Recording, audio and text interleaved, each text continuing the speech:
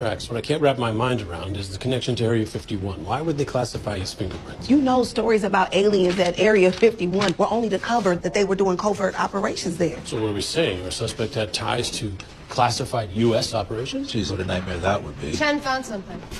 I figured he would write on the map, so I did a wall rubbing. I found a word. It's faint, but I think it says Enervo. What does that mean? It's Latin. It means to deprive of power. Yeah, I worked with a lot of CIA guys in Afghanistan, and Enervo is just the type of pretentious code name they'd given up. Deprive of power is exactly what he was doing with the first bombing. You think he'd go after more relay stations? No. In a ground war, what's the military's first target? Take out the enemy's infrastructure. Power, water. Roads. That's why he stole the professor's book on traffic. Quickest way to cripple this city? Take out the freeways.